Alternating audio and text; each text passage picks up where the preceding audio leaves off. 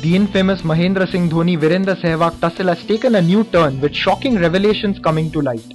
A Board of Control for Cricket in India official revealed that the board had to intervene to calm the tempers between the two Indian cricketers during the recently concluded ICC World T20 2012.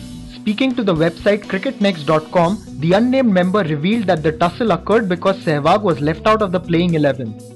Sehwag was dropped from the 11 for the Super 8's encounter against Australia, and that didn't go well with him.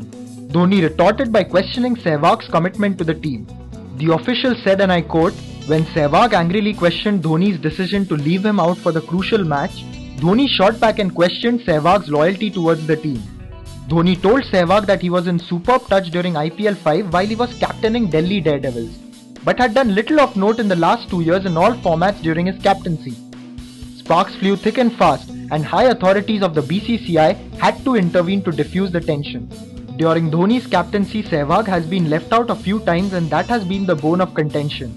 Although the rift hasn't been publicly acknowledged, one can say that there is no smoke without fire given the frequency of such reports.